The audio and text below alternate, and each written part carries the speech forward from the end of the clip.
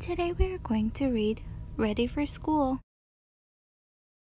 Summer is almost over. It's time for Jenny and David to get ready for school. This year Jenny will be in first grade, and David will start kindergarten. Come on, their mother called. We are going to the store. At the store, Jenny and David picked out things they would need for school: crayons, pencil case, glue, and scissors. And of course they chose out their new lunch boxes. I want this one, says Jenny. I love dinosaurs.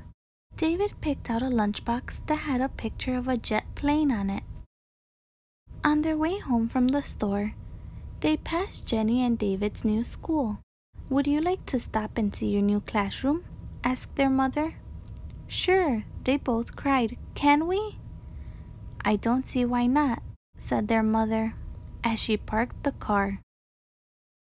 Inside they met David's new teacher, Miss Jenkins. She was busy getting the kindergarten room ready. Hello, she said with a smile. Would you like to look around? She showed David and Jenny the kindergarten blocks, books, puzzles, paints, and trucks, as well as the instruments from the music class.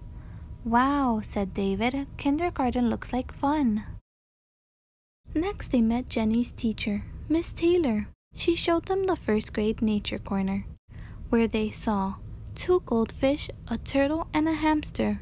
First grade looks like fun too, says Jenny. It's time to go home. Tomorrow's the first day of school, and they all have a lot to do to get ready. That night after dinner, Jenny and David's parents helped them pack their lunchbox. Can I have a peanut butter and jelly sandwich? Asked Jenny. Of course, said her father. What do you want, David? David decided to have a tuna fish sandwich. After they finished making their lunchboxes, Jenny and David picked out their clothes for school. They were both going to wear new outfits. The next morning, Jenny and David rushed down the stairs for breakfast. When they were both finished, they grabbed their lunchboxes and headed out to the bus stop. Bye, they called as they waved. Don't forget to hold your sister's hand, David, his mother reminded him. Jenny and David sat together on the bus. All the children were talking excitedly about school. Boy, it's noisy, said David, holding his ears.